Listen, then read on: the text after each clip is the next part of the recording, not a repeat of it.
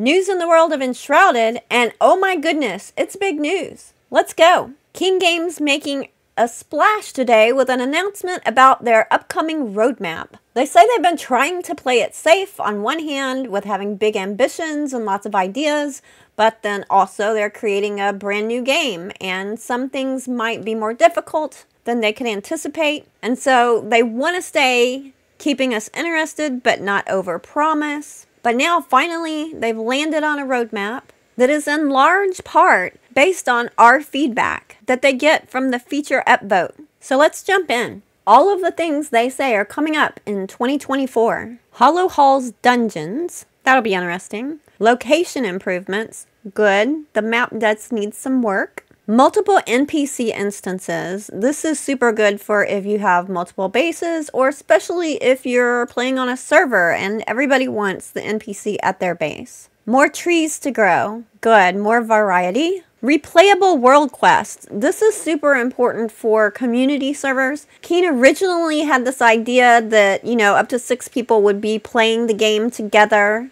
and progressing through together at the same time, but that's just not how people play a lot of times, especially when you're playing with people in different time zones. And so this is good. You're going to be able to have individual quests that you can still go through. Even if it's been done on the server, it will show up in your individual quest log. Townsfolk NPCs. Nice. This is going to make the world seem so much more full. Looks like they have some designs mapped out here already. Farmers and what is that? A cowboy maybe? And townsfolk pets. So yeah, so it looks like you will be able to adopt that cute little bunny. Mountains biome. We had a feeling this is going to be the next one because we run into the gates right there at the edge of the map right now. Multiplayer pings. Thank goodness. That is such a huge difference. It's so hard to be like over there, by the thing, up, beside. Nice. That's a good one. Steam Deck support, so you can play on the go. Now, I know some people are going to say, why is it coming to Steam Deck before consoles?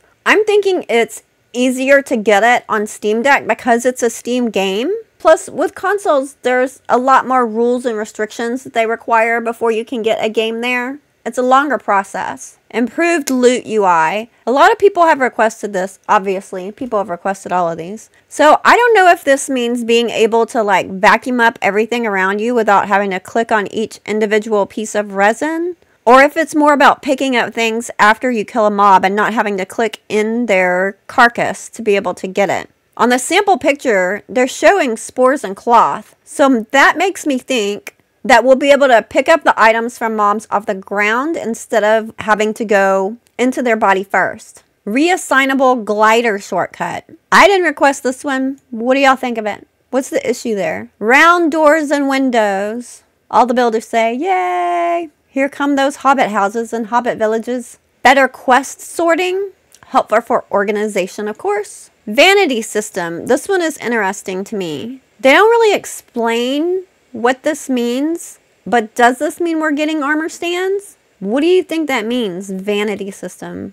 I've been keeping some cool armors just in case we get to a point that we can display them. If that's what it is, I hope we can also display weapons and shields because, hello, we need more deco. And there's some really cool looking stuff. We should be able to show it off. Animal farming. Yes, that'll make it easier. I particularly want a chicken farm. Those suckers are fast. Portals to other servers. This is interesting. I wonder if this is going to be similar to Nightingale, like where you have an address card that you can give to a friend and they can portal directly to your server. Or are they going to be doing this just like with friend codes through Steam? I'm curious to find out more. What do y'all think would be the best way to do this? I'm not sure, but it's a really cool idea. I love going to visit friends in their worlds. Named tombstones, thank goodness. So confusing on servers when multiple people die. Performance improvements, of course they always got to put that in there and hopefully always do it. Workshops craft from magic chests.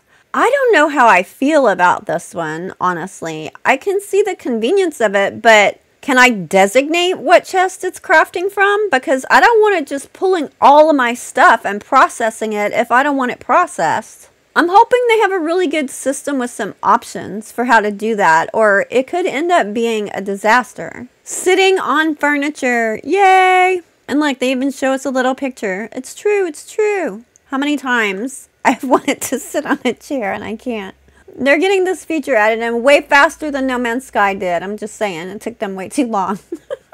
It's a little thing, but it matters. Potted plants, beautiful. Probably more for deco than for function, but deco matters. That's part of what we really love about this game. Server gameplay settings. So we don't know exactly what these server gameplay settings will be yet exactly, of course. I'm going to assume one of them has to do with the tasks being able to be set in the journal from individual to server level. Are we looking at some difficulty level settings? Are we looking at a creative mode? All the builders, I'm talking to you. When they did that building contest, they did put out the creative map because they didn't want builders to have to grind for those things just for the contest. So of course, I'm always liking when they're giving us more options and control. Editable signs, yay! Hallelujah. I mean, it's nice to be able to see the first few things in a chest, but it's not the same as having signs for organization. Plus road signs, you know, it goes on. Enemy patrols. Okay, big question mark here. What do you mean by enemy patrols? Where are they going to be patrolling?